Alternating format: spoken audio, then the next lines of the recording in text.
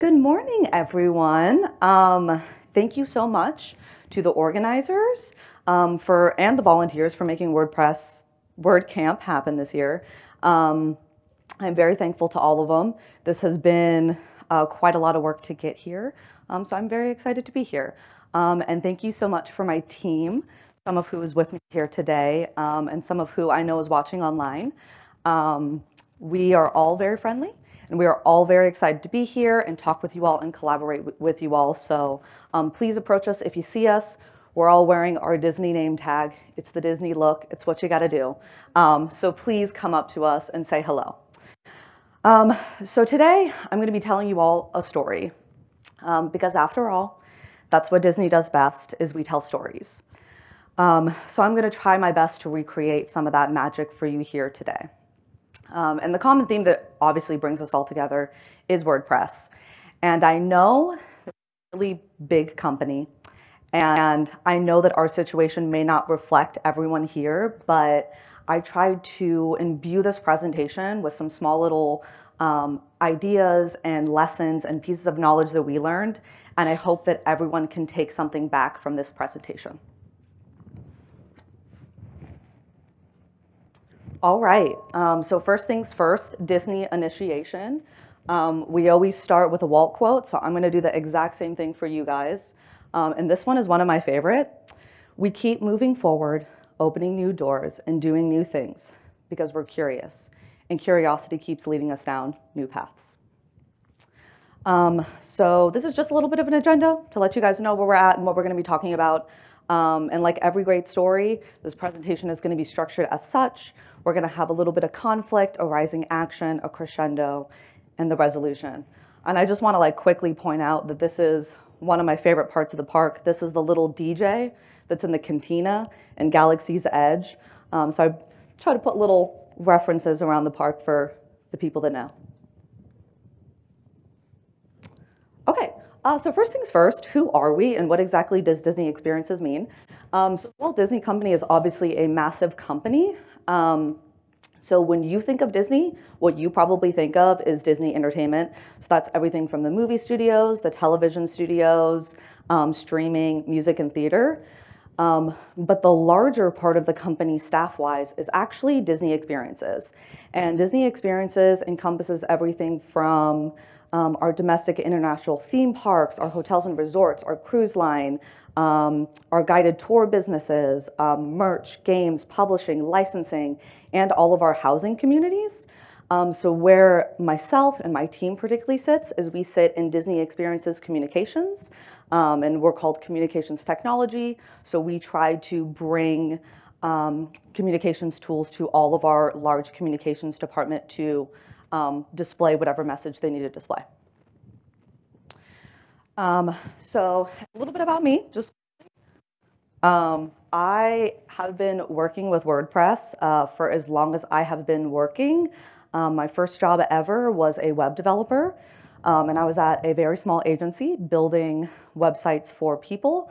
I'm usually a UX engineer in other positions, which is a designer that both straddles the world of design and development. It's definitely a very new concept. Definitely a lot of people don't know what it is, and that's totally okay if you don't either. But I joined Disney only 2 years ago, and this was actually my first big project. And like most people at Disney, this was my dream job. So I grew up going to Disney, and I grew up going to theme parks and amusement parks. They're all very special to me. Those are all pictures of me and my family visiting the Cake Castle, for anyone who knows what that is.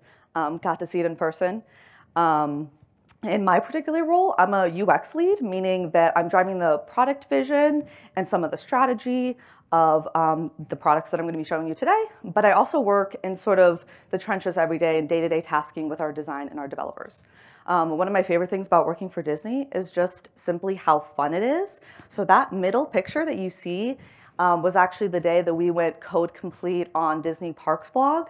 We stayed up super, super late, and we work behind Hollywood Studios and Disney World. So we kind of went and ditched the code for a couple minutes and went to go watch Fantasmic, which is one of our night shows. And it was just So, so special. It was so magical. And that right there is actually our engineering team. And I just want to point out that, yes, that is a team of all women engineers. Um, yeah. It's so incredibly special to me to be able to be in a team with these women. And another fun fact as well, I am a new mom with an 18-month-old. I actually started at Disney when I was 16 months pregnant. Um, and I got to visit with my daughter Sophie when she was only 5 months old. That's her right there meeting Mickey Mouse. I think right now she pronounces it like Mickey Magaga, which is super cute. It's her fave. But keep in context that this whole entire story I'm about to tell you and this whole whirlwind we just went through was happening while I was pregnant and on maternity leave and immediately a new mom. And I know that any mom in the audience knows how big of a deal that is and how hard that was. Yeah, there we go. So I'm just gonna first try to take you guys through some context of the problem we were really trying to solve at Disney. So we had a bit of a sticky situation. So we have an extremely high internal demand for websites. As we know, communications is moving increasingly on the web. And every time that we would do one of these new sites, we would build new code. And new code requires fresh security reviews, fresh everything, right? And our aging code also meant that we were increasingly having these websites that had an outdated SEO, had outdated accessibility practices. It was quite a beast. And we did have some existing WordPress solutions, but they were primarily built on like a whole host of different page builders. And as we know, there are obviously a lot of page builders that are very supported and that continue support, but when you're making those decisions 15 years ago, a lot of those page builders are still not around. So we had a lot of problem migrating from page builder to page builder. It led to increased costs, security risks, expired support. We were reinventing the wheel every single time we had to build a website. We had such fragmented in code and aesthetics across the board, but we were just doing the same thing every single time. We had the exact same needs. So why did we choose WordPress, though, for everything? Because previously, we weren't all WordPress. So we already had some, but I think the thing that drew us most to WordPress is the fact that it's open source. And I guess I don't have to preach to an audience like this why open source is great, but it's constantly evolving. It's cost effective, it's flexible, it's scalable, it's SEO friendly and secure. There's also a lot of training and documentation on the web already. We didn't have to sort of, once again, reinvent the wheel. Something that already existed was out there for us, and some of our users already had some WordPress knowledge. And then when Gutenberg was announced in 2018, I believe, that was really the missing piece for us, because now, for the first time, WordPress could do native page builders. And that really meant that we were able to take our websites to this next level. We love that it's easy to use with drag and drop functionality. We were really able to control it in a way so that it had beautiful design ethos, and it's developer friendly. We, as a development team, really, really love building in WordPress. We really, really love that it gives us more time to build the things that we love. So let's talk a little bit just about our design process and how we got to where we got to. So we are a really, really big company, and it is impossible to talk to every single team in that company. So we sort of had this problem, is all of our websites that existed were not visually coherent. So the first step in this process that we really did was go through and reevaluate every one of those sites. Because we knew that we were going to have a large presence on the web, we really had the opportunity to do something here.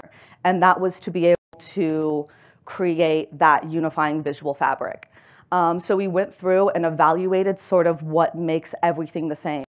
So gradients are really big on Disney. We love color.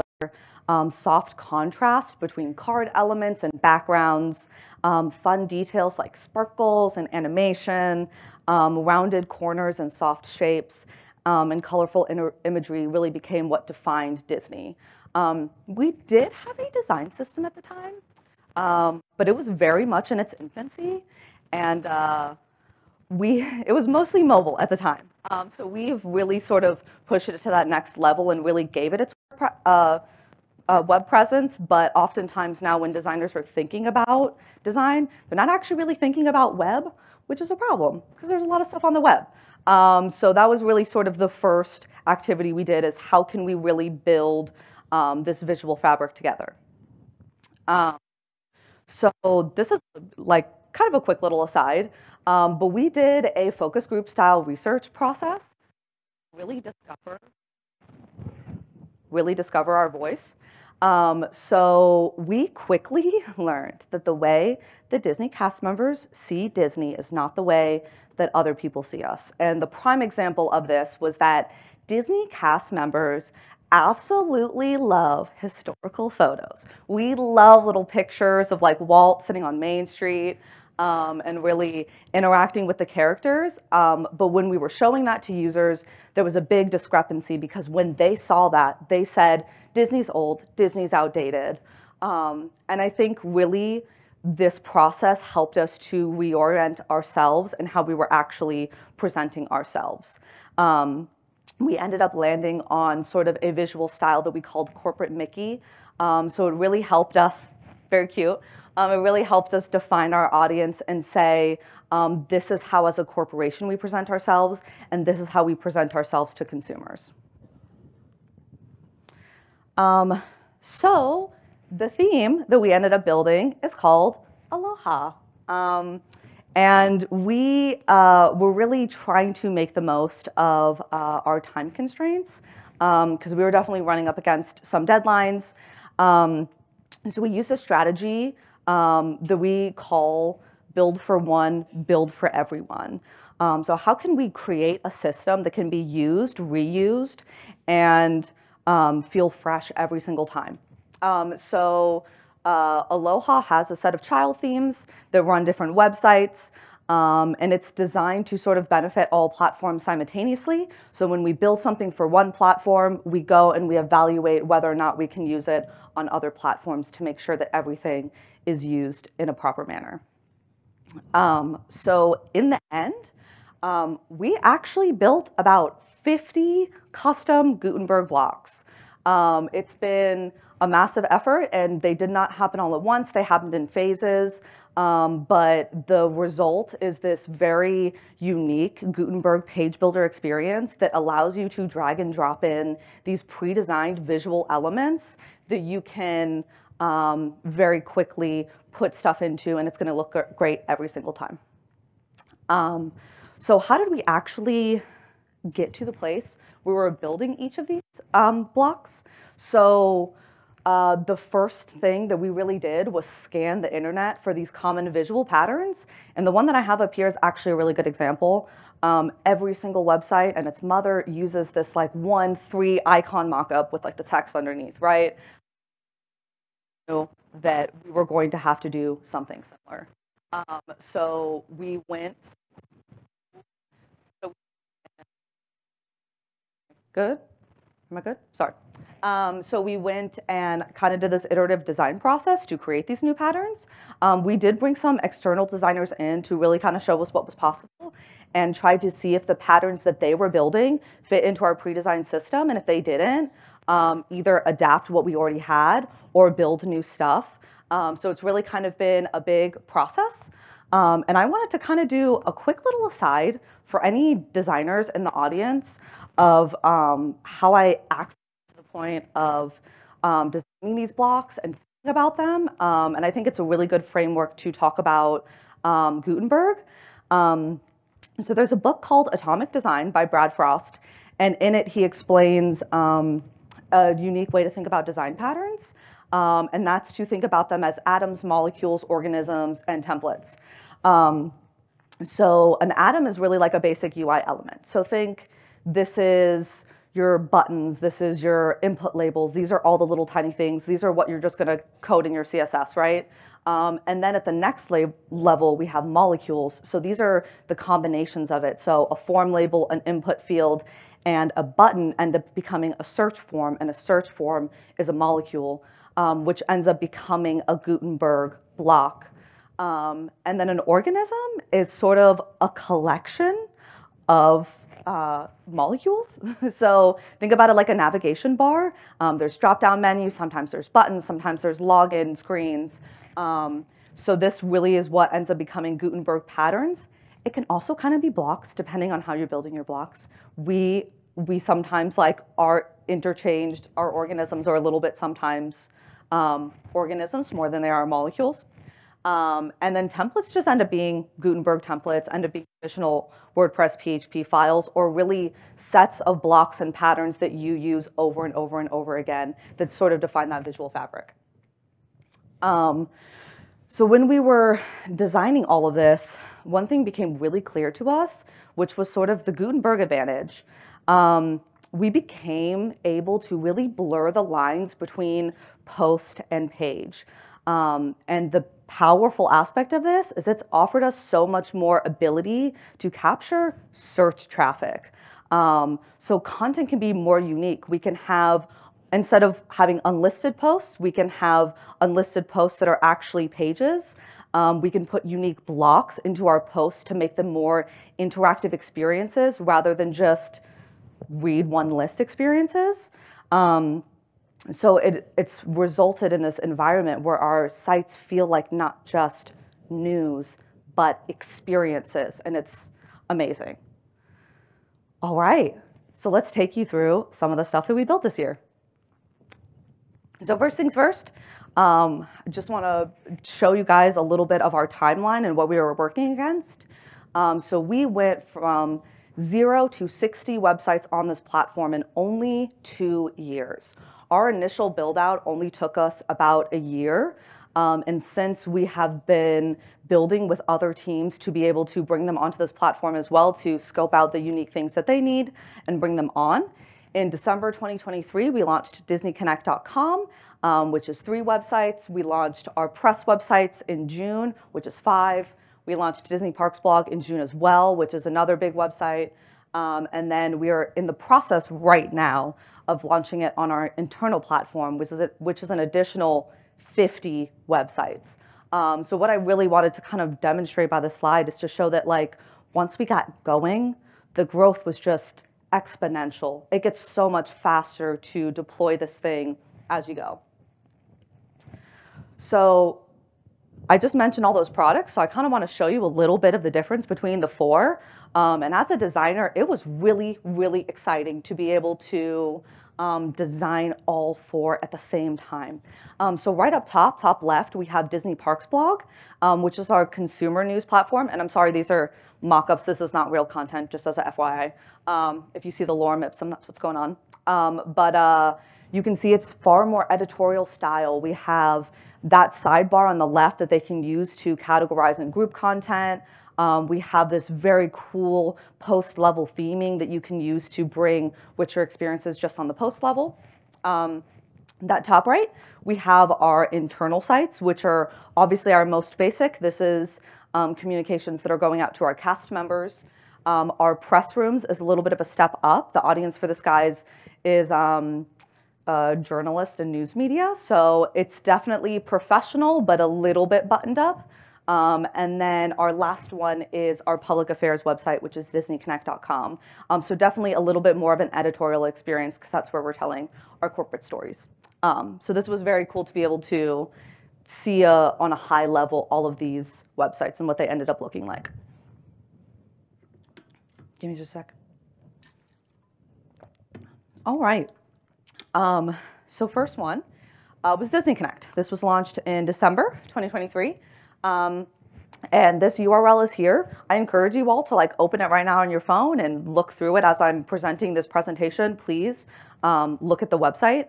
Our audience here was public affairs. So there are about 3 websites, one for our whole segment of Disney experiences and one for our each domestic park. So we help to build this site, and its purpose is to help build and manage our organization's reputation, boost corporate and social responsibility messaging, and help us quickly respond to false information and news events that are happening. As a result, we needed something that was both fast and beautiful. So I kind of say this is the most natural version of Aloha. It serves as a place for us to visually build from. And like I said, this was the one that we did initially, so it had our most user research. And this team, to this day, is now pretty autonomous, which was our goal, which is awesome. But we sort of step in and help them sometimes with key design messaging. But the site is really pretty, and it's kind of a testament to how well it turned out that even though they are autonomous, it is still a beautiful website that's functioning really, really well. So the ability to add in the blocks here is actually allowing us to do what we do best, which is tell stories. So we can now react quicker to news and stories, and it's simple enough for anyone to do. The variety allows us to deliver these really visual, impactful messages. This one here is our About page. The blocks also allow us to explore unique visual theming throughout. In Disney, design is very serious business, and we have a very big and diverse team. We were really able to put our internal design chops to work on this website and continue to this day. So we love how that creative freedom really builds into the Gutenberg blocks. And then a touch of, animation. I don't know if anyone else gets this, but animation is always like the highest requested feature on all of our websites. And there are ways to do it wrong. So you just don't want to do it on like everything and have the whole website be animated. But because we were doing it in this method, where like you are enabling it and disabling it at the block level, at the individual level, then we could standardize it first of all. So blocks only have specific animation options available to them. And we could also really sort of build in those best practices. So I put up here for you guys kind of some of our design philosophies of how to really make animation work for anyone who is everyday building in code. And I did also put a little URL there if anyone is coding these things on a daily basis to really like get in there and get some real guidance. I definitely recommend this guide.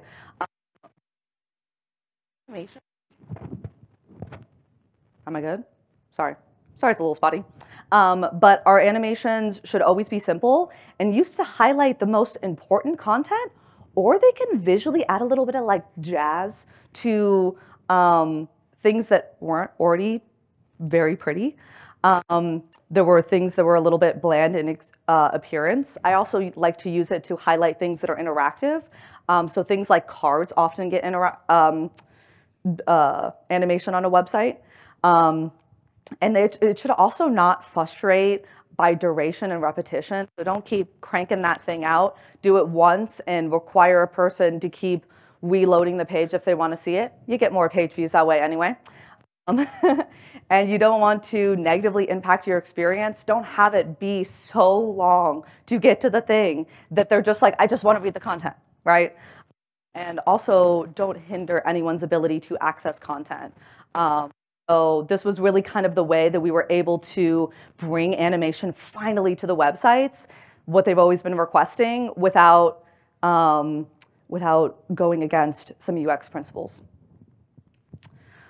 So the next one was our press rooms. So the audience with this guy was our journalists, members of the press. We have about 5 of these right now. More getting onboarded every. They kind of have custom taxonomies are kind of the thing that distinguish this platform above all others. This team is very independent, but we help them with design in special cases, and I'll show you one of those cases today. So our press teams ended up being a very complicated fix because of information architecture. And we were also migrating them over from an old platform, so they already had some bad practices in place that we sort of had to work with. Each one is really unique in how they run their operations, but the commonality that brought them together was that they all had common asset types. So we created a set of custom taxonomies within WordPress to pull these asset types in automatically.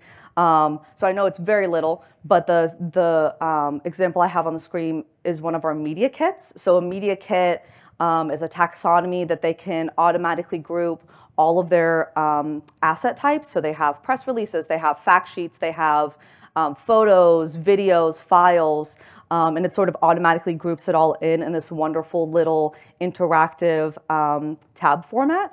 And once again, you guys can go and see how this is kind of working in action. One of the site URLs is disneyconnect.com/disneyworld-press. So we were able to use then the built-in taxonomies to offer more ways to actually categorize the content. So all of this ends up leading to more automated processes on their part, but also flexibility and how they're actually organizing it and that freedom that they were really craving. So we were really able to create this environment where our goal was achieved of easier content discovery, but their goal was achieved of not totally reinventing the wheel, but also giving them something a little bit better than what they were working with before. And then also just filling in the gaps. So Gutenberg really allows us now to fill in the gaps quickly for all edge cases. So one really great example is actually a press event that we had. So what will happen is twice every season, the parks will bring in a lot of media members and they'll announce a whole bunch of things all at once. So we had a landing page for this and we sent people straight to this landing page. And it acted not only as a way for them to get the news live, but we also set it up in this way that it acted as an outline for them to be able to see everything that was coming up on that day. So it kind of served a dual event purpose. And we used color for distinction. So one of the cool things you can see is in one of these blocks, we have a link off to Tiana, and it's a green button. And then when you go to that Tiana's Bayou Adventure page, it's using that green color scheme. So being able to organize by color was something that we already had built in the system for other purposes that we were able to reuse and help them organize their information architecture in a way that was unique to them and what they needed for that specific event. And then, in many ways, the grand finale. So Disney Parks blog launched in June, and the audience was consumers. So it focuses not just on disseminating updates for Disney experiences in general, but also for building community. It's visually the most fun out of the bunch. This website has been around for 15 years, and it was originally built in WordPress. And when it came around, it was like breaking, right? I mean, it's still called a blog, so it's like, you know, it was top of the line at the time, but it was pretty much still exactly what it was 15 years ago when we got onto it. And from the day that we figured out we were going to build it to the day that we had to deliver it, we had 60 days to deliver a 15-year-old website that had 21,000 posts. I know you just said what, I'm being for real. Yeah. So the thing that allowed us to do it so fast is one, it was definitely more templatized, right? This is a very traditional news site compared to what we already had. So it was a lot of just like building and redesigning WordPress templates. But what we also did as a design team is we went and applied this new visual theming to what we already had and reused all these blocks and all of these work that we had already done in a very new and unique way. So I think one of the most special parts about this platform is how we're starting to experiment integrating social. So on our latest post page, you can actually mix in TikTok, Instagram, and YouTube post right there in your feed, as well as other post content.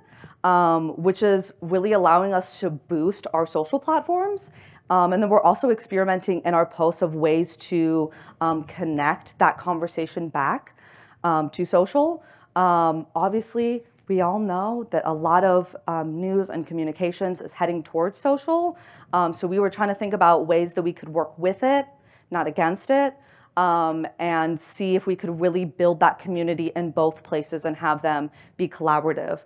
So like I said, we're still experimenting with this today, but our mixed media feed is probably one of my favorite features of it. As we continue to build blocks, new ones are just getting easier. So this cutie little block up here, this was our homepage for D23. So D23 is an event that happens every 2 years for Disney, and it's where they announce like everything that's about to come to Disney, right? So they announce movies, they announce things that are coming to the park. It's a really, really big deal. And we knew that year that they were going to have this really cool music festival experience where they were going to bring on bands and they were going to like have our chairman be like a rock star, and it was really cool.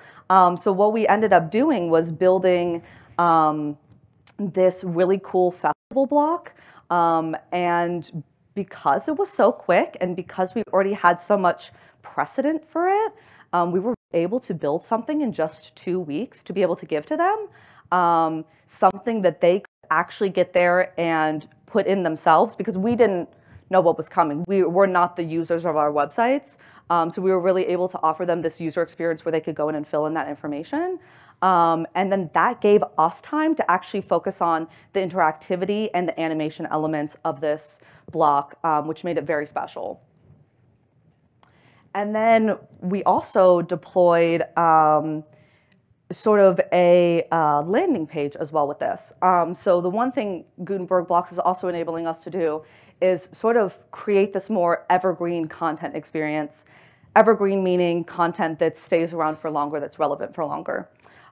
So we, like I said, design is very serious business at Disney, and these visuals were getting tweaked up into the last minute, but our block level theming really allowed us to do those tweaks with no effect to our process, no last minute code changes.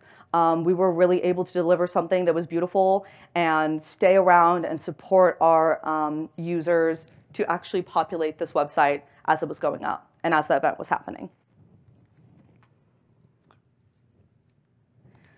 All right, so those are all of our products. But what I wanted to do was kind of just leave you guys with a couple little takeaways of what we had and things we've learned throughout this process.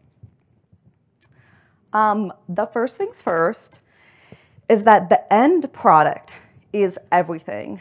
The hardest truth is perhaps that no one cares how much time it took you to build it. No one cares.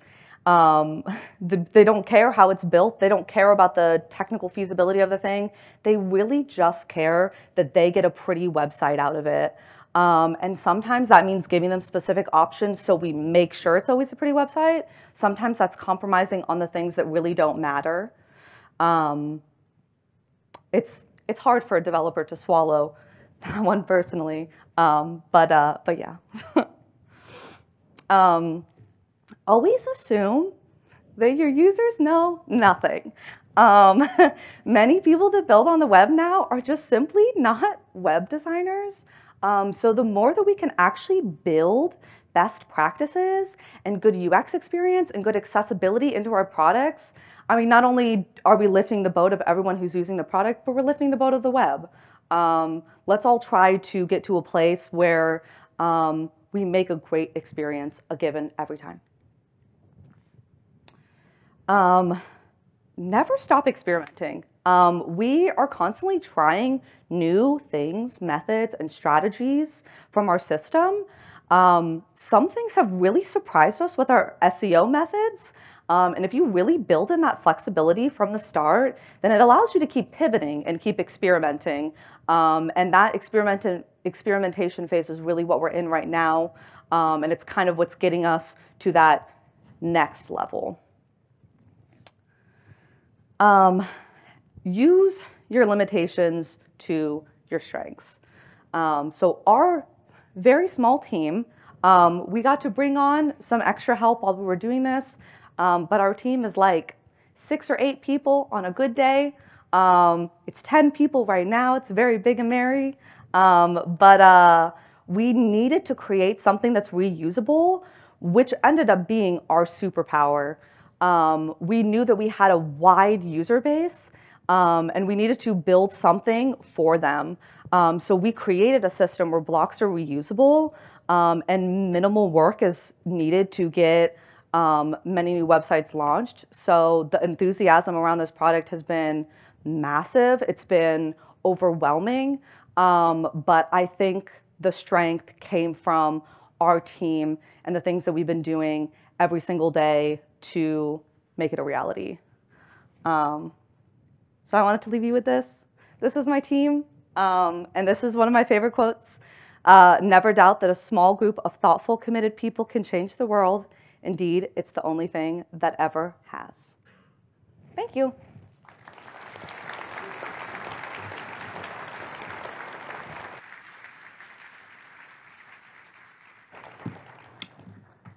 I was told we have time for some questions. Do we have time? Cool. Does anyone want to ask any questions, or do you guys want to go to your break a little bit early? That's also fine too. Go ahead.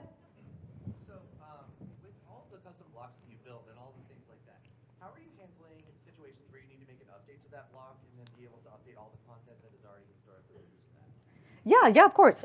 So I actually, in the next session, we talk about this in our technical workshop, but we're actually using dynamic blocks. So every time that we make an update, it trickles through all of our sites automatically on a code deploy. So we really created a situation. We knew that was a problem, and obviously our scale is massive.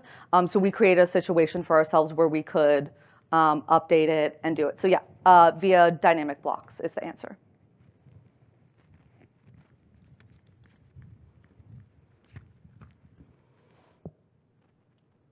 Hi. Hello.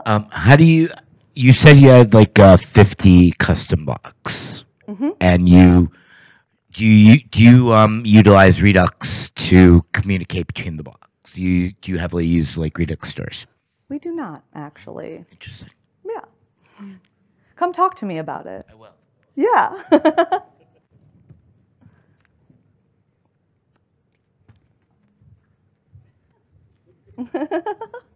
Doing the most, Brian, over here. Good morning.